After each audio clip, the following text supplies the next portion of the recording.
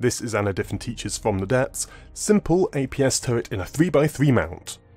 To start with, you want to begin with a platform. I'm utilising my fortress because it has an integrated target which will allow me to test it readily against actual armour. Next, you want to place the template down. This is a 3x3 mount as shown by the light alloy, and it is surrounded by the 5x5 hard casing. This 3x3 can rotate happily within this 5x5 with no problems and no clipping issues. Next, I place a wooden block. This represents the spin block. The reason I don't work actually on the spin block normally is that on large turrets, or actually on any turret, you can accidentally delete the spin block while constructing the turret, and some of these larger turrets can take quite a long time to build, so losing all that work can be infuriating. When working on a wooden block, if you delete this, then there's quite often other components touching the ground or other surfaces of the build, and so the whole turret won't just disappear.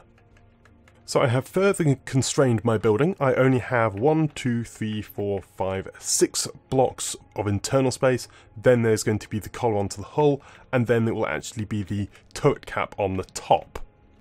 The reason I'm going for this size is that if you're using a 3x3 turret, you're generally going to have it fairly small and spam it around the ship, or it's going to be on a very small starting vessel. So I'm actually placing the local weapons controller along with its failsafe and receiver on the turret block itself. This is so that I can just place this prefab down once I have completed it anywhere on a ship and it will just instantly work. I don't have to worry about trying to figure out where to put a local weapons controller on the underside of the ship. Next, I place as many autoloaders in here as possible to have the highest fire rate as I can. So I can actually put 5 in here.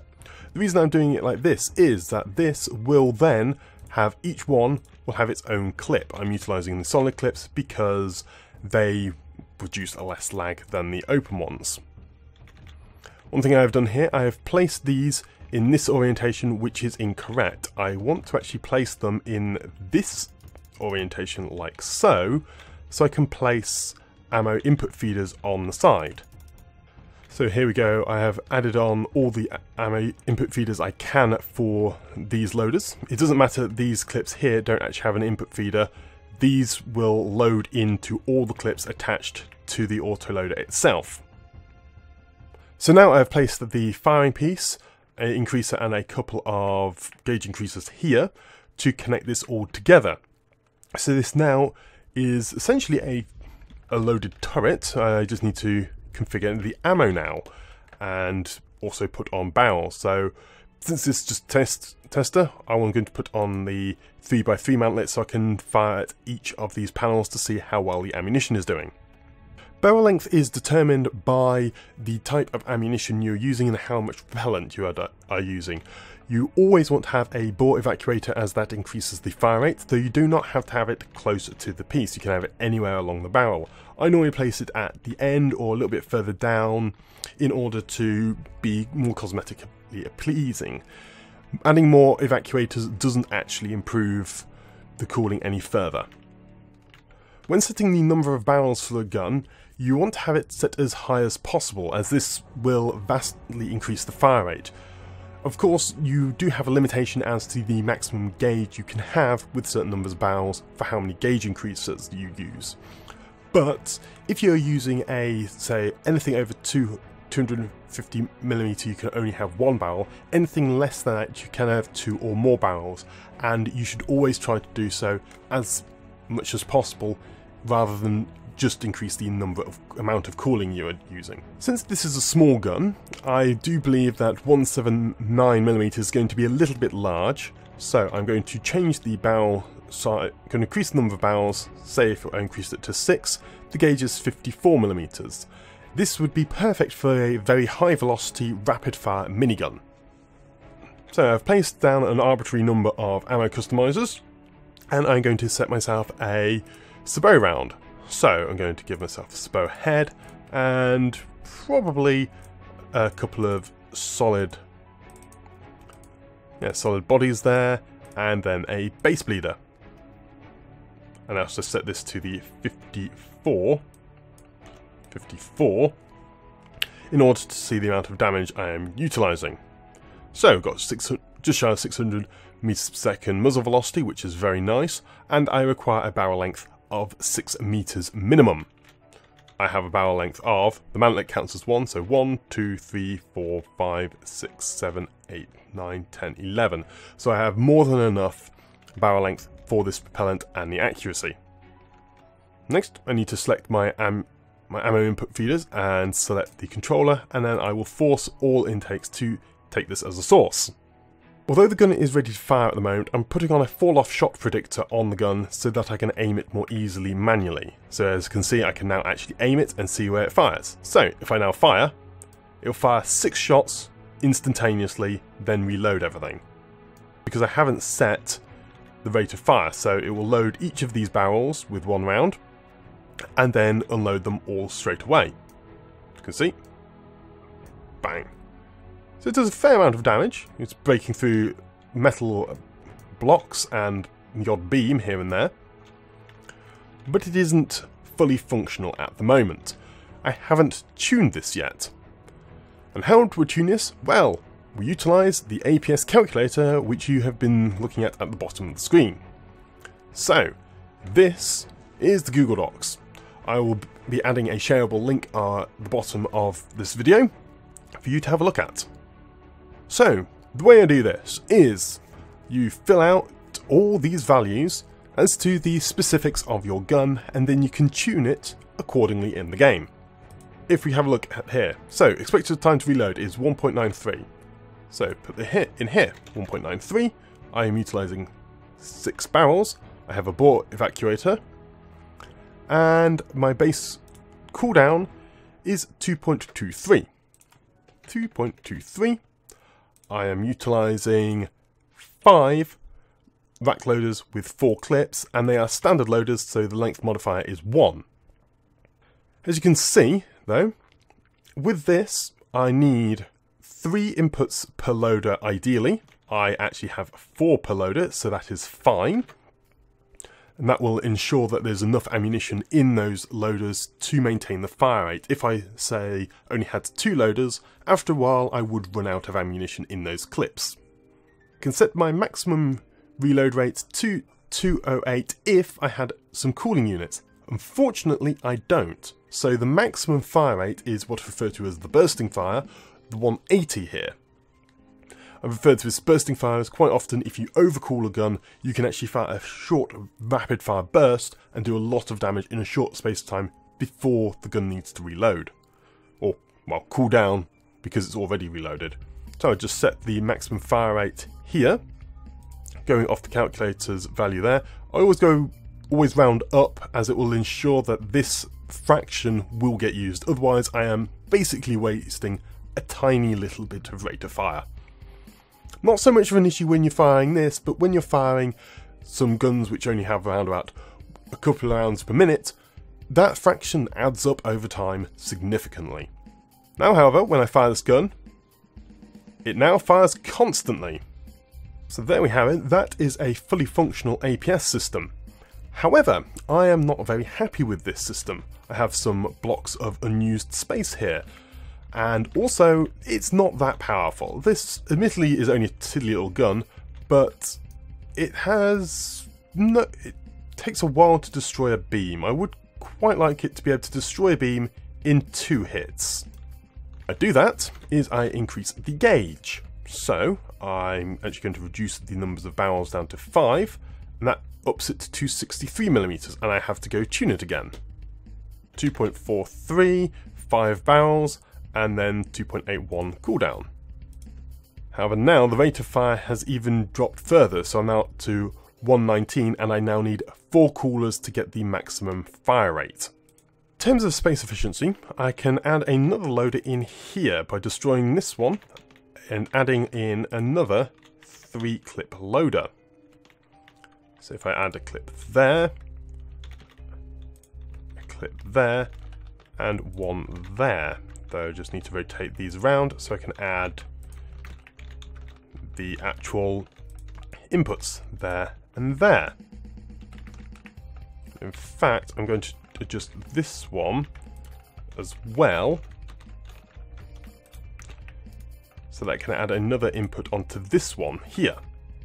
The reason I have done that, adding on 3 clips here, or 3 loaders onto clips here, is because of the inputs per loader required. So on the 3 clip loaders I require 2.2, and on the 4 clips I need 2.56. So unfortunately this one here is not going to be fully loaded all the time.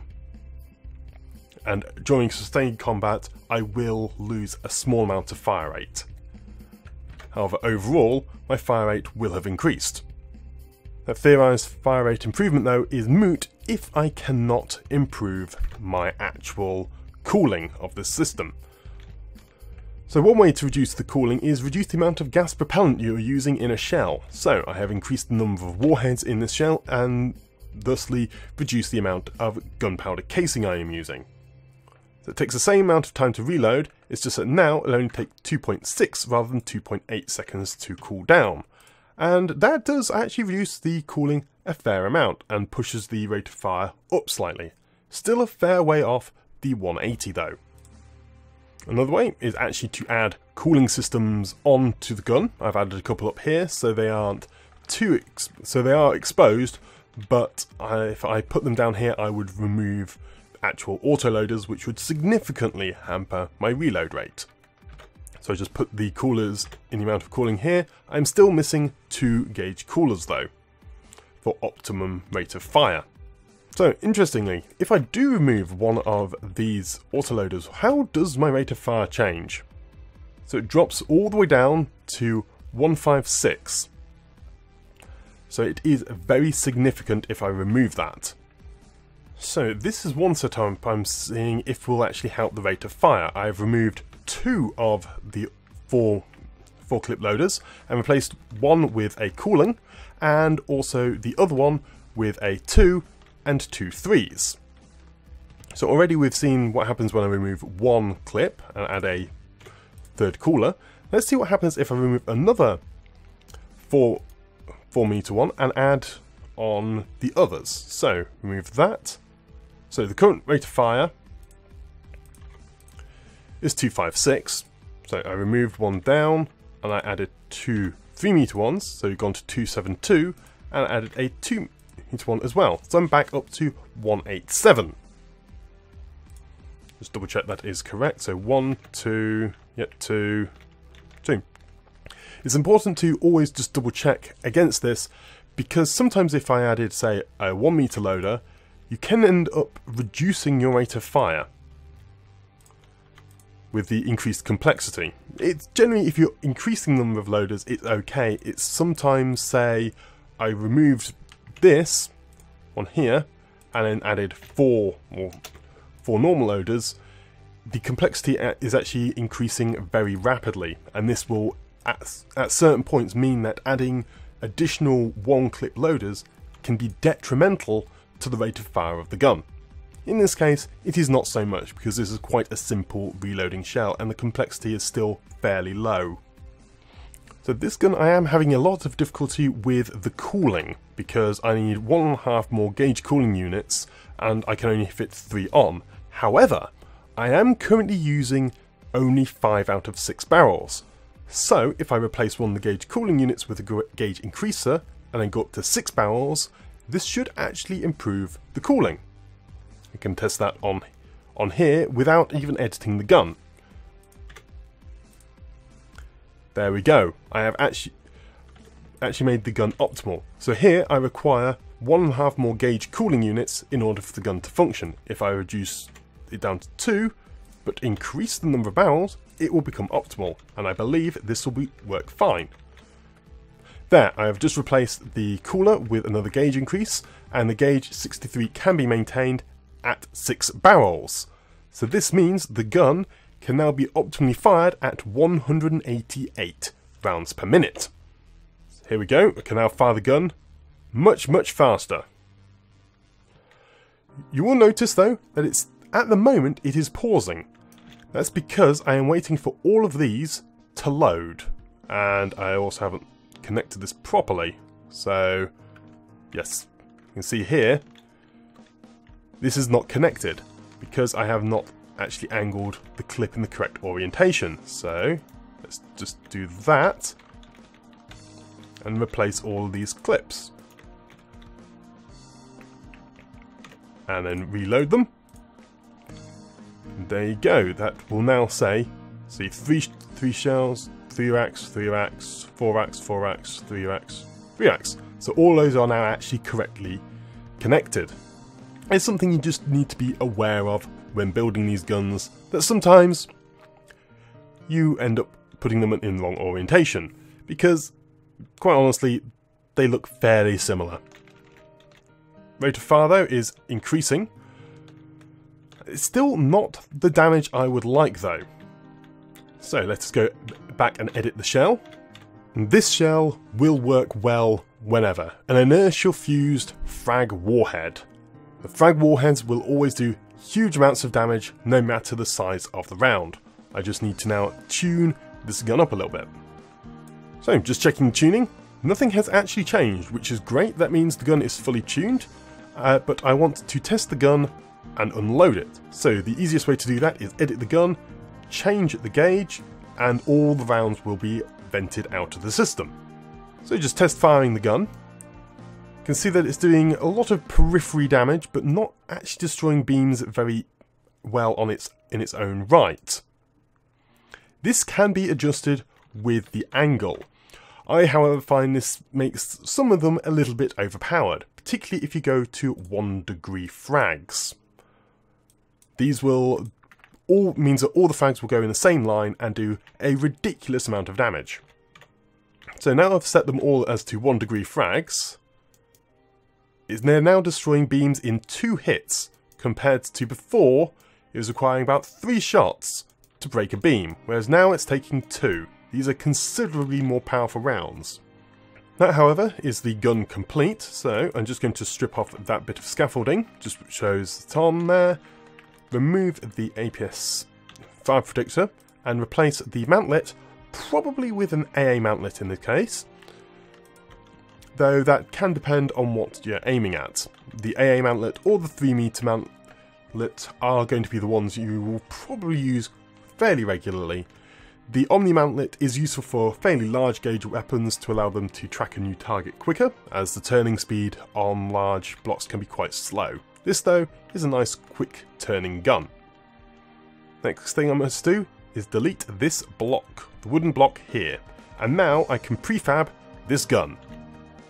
So here we go, I will prefab the gun, and now I can go to new object, a 2-axis turret, and it's going to be a 1-axis turret, place the prefab, and place it back like so.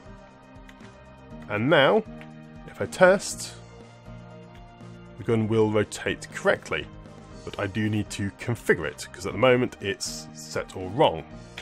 So set that, shell gauge is 63, and fire rate is 188, and then load all the rounds, like so. And there we go. This is now firing without any trouble. There we go. I have saved the prefab and saved it as now as a sub-object, so I can place these down as often as I like. Just make sure they're actually loading. Yep, so it's loading because it's not changed at all.